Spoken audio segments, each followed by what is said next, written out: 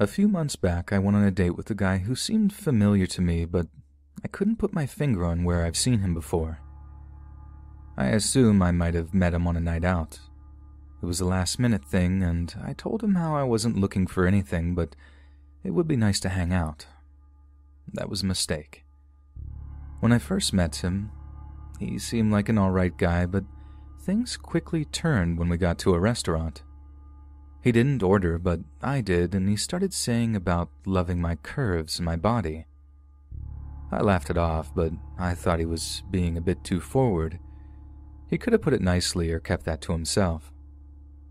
While having my food, he began telling me about how I was different from other girls because they don't give nice guys like him a chance. Red flags immediately going off, so I came up with a story that I could only be out for a little bit because my parents wanted me to dog sit. He bought it, but then proceeded to stare at my breasts and saying how he wished that he could see me without clothes on, even saying I should send him a picture. I told him I don't do that, and he was making me uncomfortable.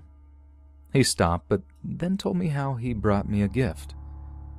He pulled out of his bag a bouquet of roses, which I guess I did think was sweet, and a bag of Tesco prawns. That confused me, and I burst out laughing. I asked why he got them, and he said he knew I liked tempura and prawns. But the thing is, I never once told him I did, so alarm bells were going off again. My head told me to run, but I didn't want to be rude, so I stayed until the time I said I had to go. So I had less than an hour left. Okay, I can do that. He kept talking, but started to scare me because he started guessing aspects of my life.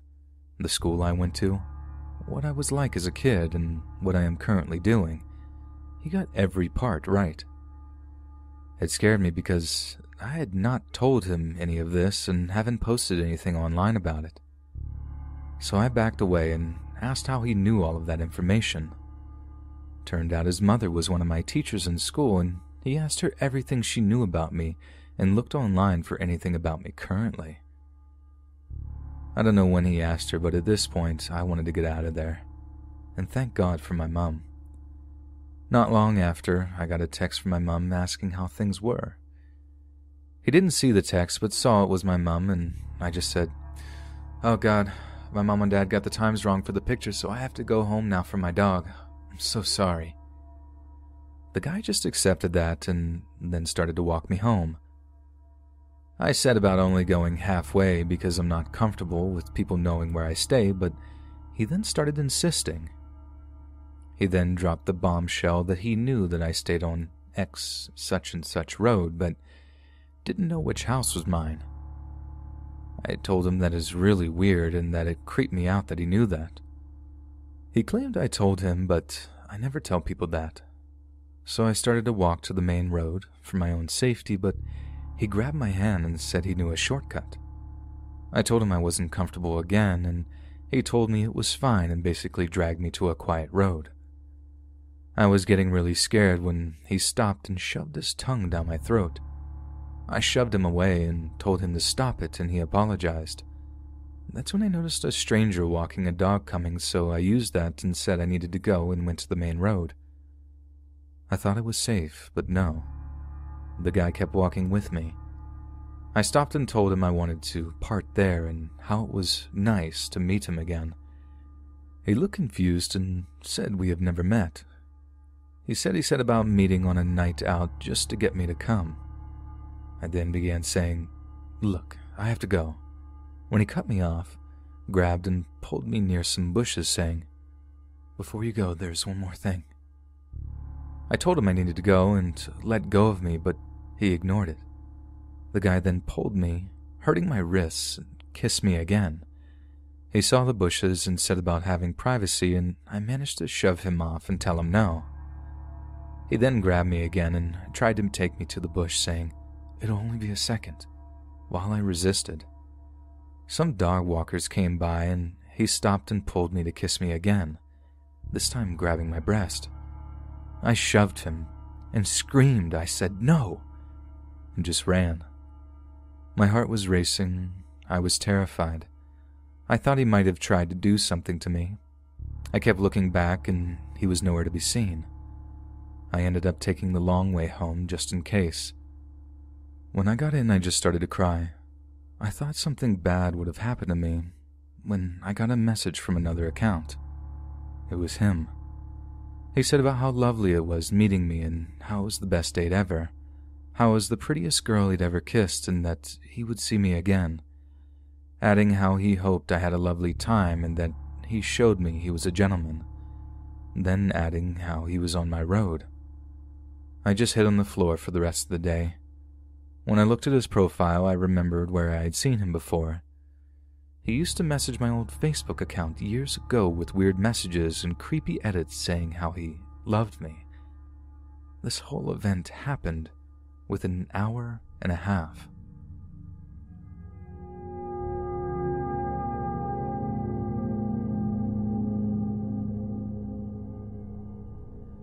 This is something I didn't realize the severity of till I was older. My mom had left me and my brother home alone. It was midday. My brother was 12, maybe 13, so I was 9 years old. Watching him play Xbox in our living room, he had his headset on talking to his friends. There was a knock from the door on our carport. I run and answer the door without looking. It's a grown man I've never seen before. We are separated by the screen door, which at the time was unlocked. He asks, "Are your parents home?" Horror washes over me. First of all, he's knocking from the carport, which is strange in and of itself. A stranger would knock on our front door, right? And our carport is empty. We only had one car and my mother had taken it. This man knows that my parents aren't home. I'm afraid. I don't know why, but I am scared. Immediately, my brother in the other room comes to mind. I've never had a father figure. My brother has always been the one who has made me feel safe, the strongest person in the whole world, someone who could protect me in any situation, how most people regard their father, I think. I feel as though I can barely speak. Wide-eyed, I manage to stutter out, "No, but, big brother here." Without even a moment's pause, this man reaches for the screen door and starts to open it. Like an act of God, divine intervention, an arm reaches out from behind me over my shoulder and grabs the door. My brother pushes past me, holding the door, forcing the man back with his presence, out into the carport, and closes the door behind him. The man tells my brother he was looking to buy some old swing set that was in our front yard at the time. My brother comes back in without saying anything to me, puts on his headset, and continues playing. I sit down as well and continue watching him. I don't believe we ever told our mom. Luckily, I never encountered this person again, and it pretty much fades from my memory. But as I got older, it became one of the scariest things that ever happened to me.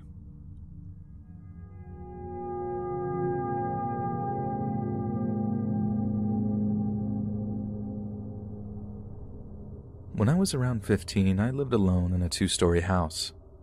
Although there were bedrooms upstairs, I would sleep on the living room couch. This was for 2 reasons. 1, it was the central location of the house so I could hear everything. 2, it was equidistant from every exit. One night at around 2 in the morning, I heard somebody jiggling the front doorknob. It was a slow, cautious jiggle like they were trying not to be heard. When the door didn't open, they didn't stop. The jiggling slowly became less cautious and more irritated. They persisted for at least 2 minutes. They went to the back door, which was also locked. I didn't want to call the police because I was an unemancipated minor living alone. I didn't want to be placed into foster care, and I didn't want my parents in trouble for neglect. Eventually, the jiggling stopped. I stayed up that night, waiting for them to try other entrances, but nothing happened. A few nights passed, and I awoke to the sound of a door opening upstairs. The doors in the house would really stick, so they took a lot of force to open. When you popped them loose, they'd make a loud scrape, pop, and shudder noise. At the time, I would take sleeping pills. It made it really hard to fully awaken, and I'd sometimes only awaken with sleep paralysis. I couldn't determine whether I dreamt the sound or whether I awoken from it. I started to fall back asleep and thought I heard the door close, like grinding of wood rubbing together. Then the sound of bed springs screeching, like weights were being shifted. I thought maybe somebody is homeless and they thought this was an abandoned house. I was super tired and wasn't sure if I was actually conscious. I fell back asleep and awoke to the feeling of somebody watching me. There were stairs parallel to the living room door and I could see them from the couch. Halfway down the stairwell, I could see a long-haired man crouched over looking at me. It was dark, and I felt like we were both trying to verify what we were seeing. I kept a metal baseball bat by the couch and grabbed it. Slowly the man erected his body, and without turning, backed up the stairs. I just listened for him to leave or waited for him to come back down, but I heard neither. It was like he just stood at the top of the stairs waiting for me. I didn't go back to sleep. I heard nothing, even until sunrise. When I left for school that morning, I questioned what I'd actually experienced. I had my boyfriend over later that evening. As we approached the house, he said, "Hey, your window's open." I looked and the room to the sticking door was wide open. I told him what I'd experienced the night before, and he helped me check out the house. After finding nothing, I closed and locked the windows. I figured it must have been a hobo. Once they realized somebody lived there, they left. I still stayed there that night, but I didn't take sleeping pills. I awoke to the door opening again. This time I knew it was real. They knew somebody lived there, but they still returned. At this time in my life, I had little value for my life. I had no fear of death because I knew where I'd go. I decided that I wasn't going to hide in my own house. I got my baseball bat, turned on the lights, and went upstairs. I yelled something like, "Listen, buddy, I'm coming up. Be out by the time I get there." I heard nothing and prepared for the worst. I checked the rooms and the closets, but I found nothing, and the windows were still closed. I checked the downstairs and found nothing as well. I felt pretty silly after finding nothing, but still stayed up that night. I got ready for school the next morning and saw that the window was open again. It occurred to me that I hadn't checked under the beds when I'd done the search. I didn't have my bat with me and bailed. To think that intruder was possibly hiding under the bed as I searched the house is spooky, but I'm partially relieved that I hadn't checked. If I'd bent down and come face to face with the man beneath my bed, the story may have ended differently.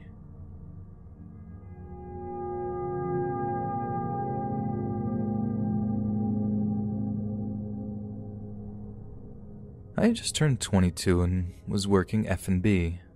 They had just promoted me from server to behind the bar, and I couldn't be more excited. Now, being a young, somewhat attractive female in F&B, you get a lot of creeps. You learn to shrug them off almost as though they're not even being a creep, though. But that said, it takes a lot to creep me out. So I'm being trained behind the bar one night when this random guy comes in. I say random because you see the same people every day. He's probably late 40s or early 50s. He sits down, asks me some questions about some beers, and makes some general small talk. His first impression was polite and kind of chatty, but nothing out of the normal. He finishes his food and orders another beer, then his demeanor changed. He made a comment about how cute I was after I did something ditzy or clumsy. I laughed it off and made a dumb blonde joke. Then out of nowhere, "I could just kidnap you." Excuse me? Okay, that's awkward, but I don't want to make this a more awkward situation. I should joke it off. My dumb self responds, "I'm working a double. I wish I could get kidnapped." I messed up. "What are you doing after work? When do you get off?" I immediately become short with him, shutting him down, name-dropping my boyfriend left and freaking right. When I started name-dropping my boyfriend, he made it very clear that my boyfriend was nothing, that my boyfriend has nothing on him, etc. I was becoming rude at this point to this man, and he was still not letting up. I tried just ignoring him and staying away from that general area of the bar, but he would not stop calling me by name. When I go to check on him, if he didn't need anything, I'd walk away. But he wouldn't let me out of his sight, and his stare was predatory, and I kid you not, he would literally lick his lips when I looked his way. I finally admitted defeat and told the girl training me that I couldn't serve him anymore and that I refused to interact with him. She took over, and anytime he tried calling me over, she'd cut him off and be like, "Well, how can I help you?" I figured he got the hint because he stayed glued to his phone and avoided looking at me or anyone else. I got cut maybe an hour later.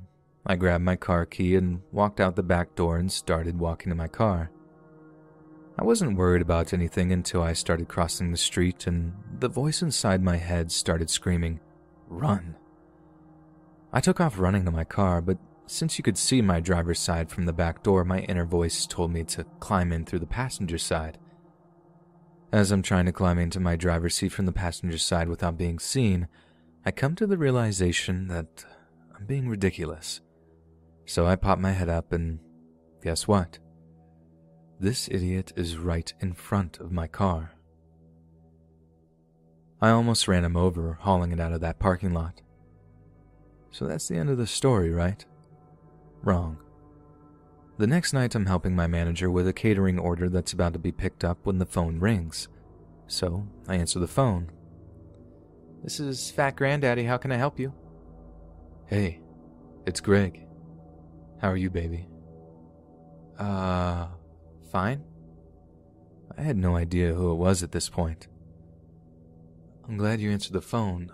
I wasn't sure you were working tonight." You don't know who this is, do you?"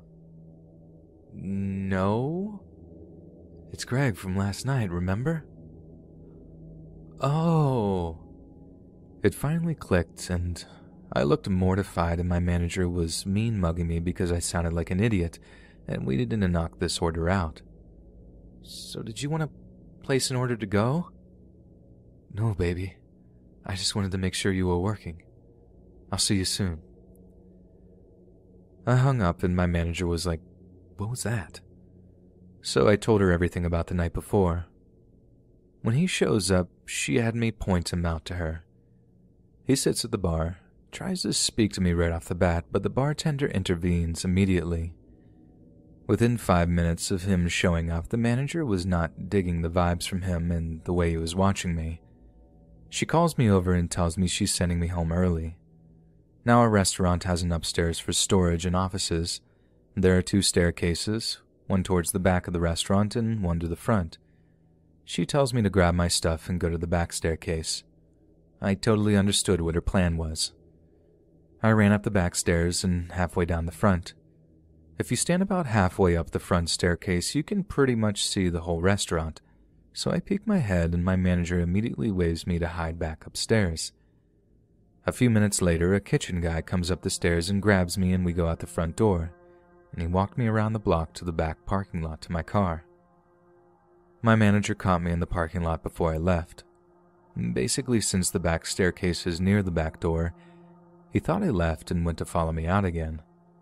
My manager confronted him and he was banned. And thankfully, I haven't seen him since.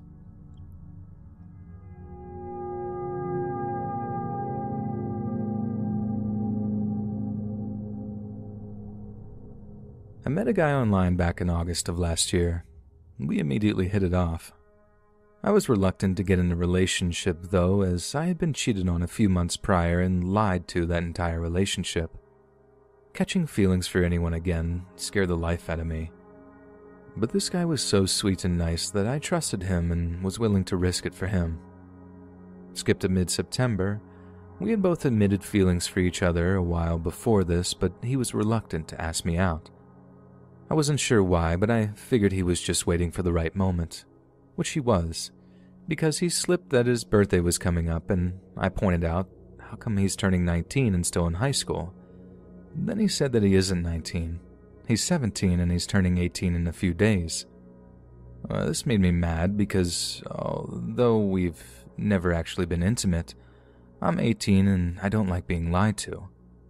We both met in a place that's only for 18-plus people.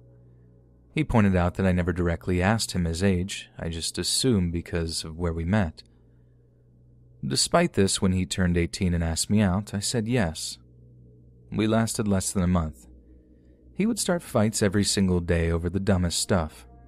If I took over 10 minutes to reply, he would get mad at me and told me I needed to tell him when I was going to do stuff so he wasn't waiting for my message. He got mad that I'd been in relationships before him despite none of them turning out good. So I broke up with him. I thought maybe in the future things would stop because this is his first relationship and he was just inexperienced. I told him multiple times, calmly, that things need to change and once the fight stopped we can try again. But they never stopped for more than a few days. One time he lied to me, saying some girl had been flirting with him and asked if he was single or taken just so I'd confirm our relationship, which I didn't. Because we weren't dating anymore and he got mad. I pointed out it was obviously a lie, but he insisted it happened. Only later that evening did he admit that it was a lie. Eventually, I shut off my Snapchat map because I didn't want him knowing where specifically I lived, and he got mad that I didn't trust him. One of my best IRL friends messaged me asking why he was requesting to follow her. I checked his Instagram, and he had started following everyone who was following me. I told him to unfollow them because he doesn't even know any of them and it's kind of weird. He got mad, but he did unfollow them. 2 weeks ago, I woke up one morning and he told me we needed to talk. He asked me why I'd been lying to him, why I'd been hiding things behind his back. I asked him what he was talking about because I never lied to him, nor hid anything from him. He says he's been messaging all of my friends on Instagram asking for information about me, who I've dated, who I've been doing, etc. He asked me why I've been FaceTiming people behind his back, not telling him everything about my past relationships, etc. I don't know if I was more shocked at the fact that he did this or the fact that these people were actually giving him information about me. I never did anything behind his back, though. And the only person I ever FaceTimed me first randomly and for 30 minutes just to play 8-ball on iMessage. He even mentioned talking to people who I haven't talked to in months. He also made alternate accounts, befriending people from my past, voice chatting with them, playing games with them, all just to get info from them about me once they opened up. He even mentioned that my ex had messaged me, which I never told anyone, so I have no idea how he found that out. My Snapchat kept logging me out, so I think he hacked into my Snapchat to read my conversations with people. He found my old Reddit and went back 2 years of comment history to get mad at stuff I've said in the past. When I asked him how he found out about my one ex contacting me, he said, "You don't deserve to know," before proceeding to block me on everything. The day after he emailed me saying that there's nothing left to say, we're just acquaintances now, etc., etc. I told him nah, we aren't even acquaintances anymore. He's just some crazy dude I dated. And it's his loss in the end, because he caused this by doing detective work, as he liked to put it. He said he did all this and he was curious, not that he didn't trust me, and he found lots of stuff he didn't want to. I guess about my past relationships, because that's all he ever mentioned. His little tangent went on for quite a while, saying he's my loss and he could have made me happy and blah blah. I told him he never could have made me happy. His money, which wasn't much, maybe, but not him as a person. Not since the first fight started.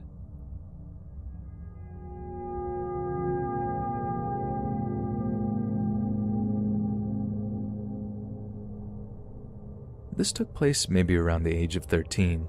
Let me set the scene. I had my first serious boyfriend, Sam. Sam was a nerdy kind of guy. We had met at church. When he had asked me out, I was over the moon as another girl had been talking to him at the same time. I was flattered that he had chosen me. At the point in time this story takes place, I was having a lot of issues at home. I had attempted to take my life during my relationship and had a lot of issues with self-harm. My relationship with my parents was terrible. Still is. That probably explains why I never told them any of this. Besides my personal problems, I'd say the relationship was running smoothly, until Sam came into contact with Allison. I don't recall exactly when or where Sam met Allison. I believe it was at his Air Cadets. It's almost like she just appeared. Whenever Sam and I were going through a rough patch, he would talk to Allison and she would console him. It made me really uncomfortable at the time, being a jealous 13-year-old. Our key communication was over Skype as he lived a good 40 minutes away from me. On average, I saw him twice a week.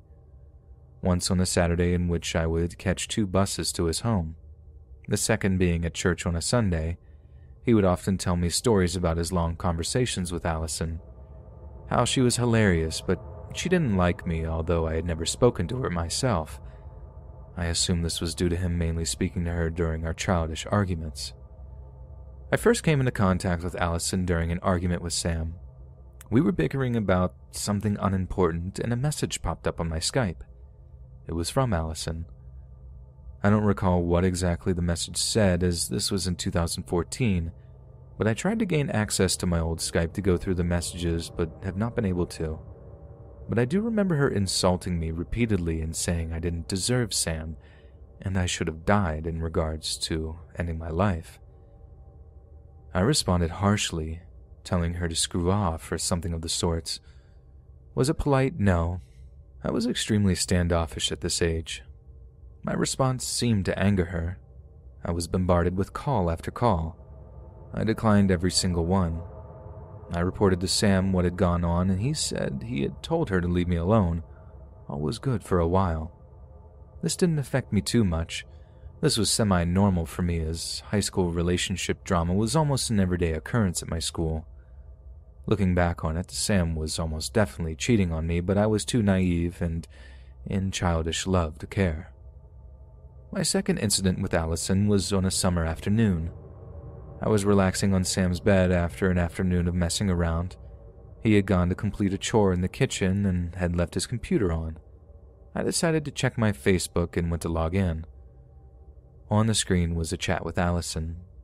Being curious, I scrolled through the chat. I was greeted with an onslaught of naked images of her. This started a huge fight, as you can imagine. Sam said that she was just a jealous stalker girl. My third interaction with Allison was at my local library. Allison must have been 16 as she was completing some work experience at the time. I have and still am an avid book reader. I was there with my mother and sister when I saw her at the counter. She stared me down and it took me aback as I didn't recognize her to begin with. It then clicked. I was more annoyed than anything. I didn't pick up a book instead of opting to hanging around my sister as she checked some books. Allison's eyes never left me. The time came to leave as Mum was renting the books out. She made small talk with Allison. I was surprised at how polite and well-mannered she was in comparison to the girl who had messaged me. I began to feel guilty for the way I had responded to her. Once at home, I hopped on my phone and wrote a message to her, apologizing for the way I had spoken to her. The message I received back from her was a different tone altogether. She started listing all these terrible names. She said I had no right to date Sam, and all I brought him was misery. This time her words really did affect me. I called Sam and begged him to never contact her again. I remember vividly sobbing and crying for hours. This happened a couple of more times, each time escalating in severity. Threats to beat my lights out were sent. My mental health was greatly affected. I wasn't afraid of her, but more upset at the things she said. I never took a single threat seriously. To this day, I have no idea why Sam stayed in contact with her, and I began to avoid the library. My relationship with Sam continued. One day, I got into a large argument with my mother and called Sam sobbing. He consoled me and told me it was going to be all right. Impulsively, I decided to go for a run, leaving my phone at home. I wanted to be out of the home. I was gone for maybe an hour or two. I returned home to an onslaught of messages from Sam deeply concerned for my well-being. I apologized and explained the situation, a reminder this entire time that I had not blocked Allison. She messaged me with the usual drivel. I was so used to her threats at this point it hardly fazed me. The same threat happened again. I'll beat your lights out." Calling her bluff, I replied, "Well, go on then. You don't even know where I live." She replied with my address, and my heart skipped a beat. All the threats of violence were all too real now. I remember shaking uncontrollably. I sobbed down the phone to Sam. I begged him to block her and never to speak to her again. He continued to speak to her, although I never did. New girls appeared in her place, but none were as invasive as her. We ended the relationship after a year and a bit. In one of the messages I sent to him regarding our breakup, I spoke about Allison and his stalker girls. It's been a long time since then. Sam and I occasionally speak, and I'd say we are on good terms. He's in a band, and I'm studying still. At the time, I didn't realize the severity of her actions. The fact that she had gone onto the computer base at my library and searched for my address didn't pass my mind until many years later. It still sends shivers down my spine. What would she have been actually capable of doing, I'll never know. I truly hope no one finds out. I tried finding her online out of curiosity, to no avail. If she was capable of that amount of calculation at 16 years old, I wonder what she was capable of now. I hope this serves as a word of warning to parents to look out for their kids. I know this story may not be as severe as many on this subreddit, but I thought I'd share this terrifying tale.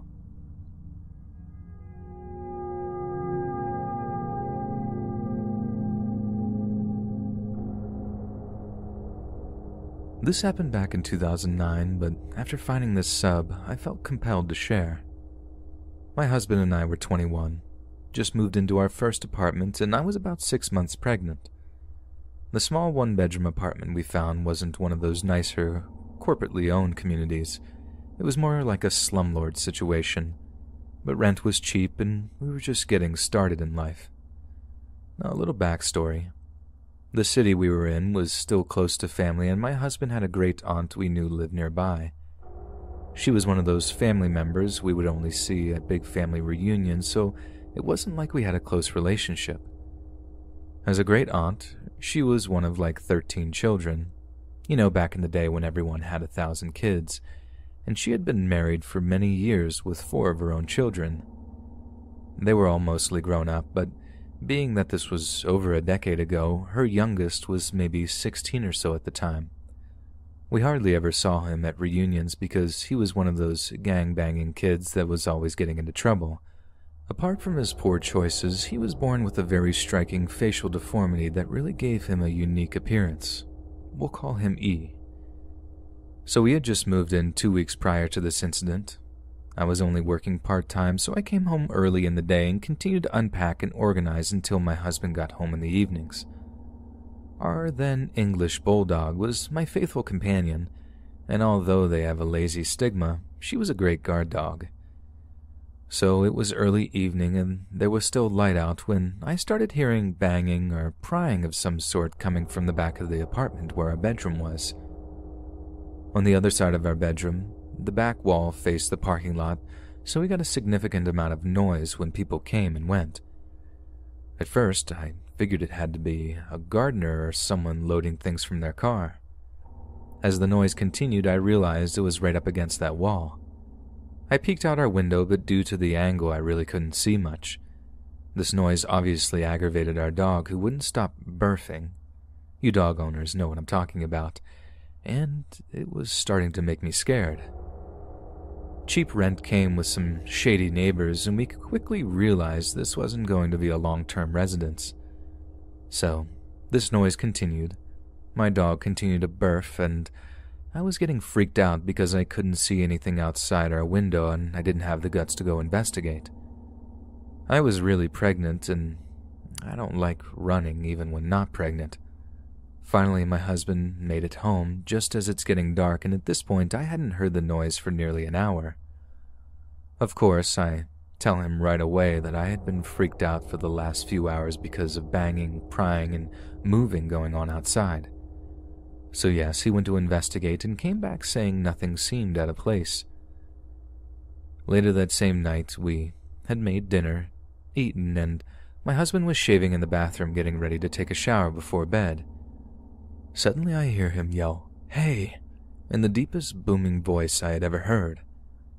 I come quickly running to the living room and I see my husband in his boxers stretched from just outside the bathtub with both his hands on the small windows still inside the shower and tub.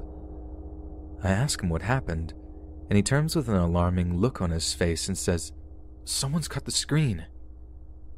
I had chills go straight down my spine and was basically frozen. He yelled for them to get out of here, when some more movement started happening and he slammed the window shut and locked it. This is the uncomfortable part. As soon as he turned around again, out of breath, he says to me, "That was my cousin E." I was so shocked. I asked him if he was sure, and he says he could recognize that face anywhere. And then he started questioning what the odds were that E recognized him, and to this day we really didn't know. Immediately following the incident, we had the manager replace the screen and I placed a dowel in the window to keep it shut. We lasted 9 months in that complex and will never rent from a slumlord again. We have also not seen E since, even before the incident at a family reunion. About 2 years ago, we found out he had been incarcerated and isn't due to be released until 2022. We don't know what the charges were. The family keeps the situation hush-hush, but I truly hope we don't ever see him again. Hey friends, thanks for listening. Be sure to subscribe and click that notification bell to be alerted of all future narrations. If you got a story, be sure to submit them to my subreddit, r/LetsReadOfficial, and give and receive feedback from the community, and maybe even hear your story featured on the next video. And join my Discord to interact with me and other listeners directly. And if you want to support me even more, grab early access to all future narrations for just $1 a month on Patreon, and maybe even pick up some Let's Read merch on Spreadshirt. And check out the Let's Read podcast, where you can hear all these stories in long compilation form and save huge on data, located anywhere you listen to podcasts. Links in the bio. Thanks so much, friends. And remember, dowels are not towels.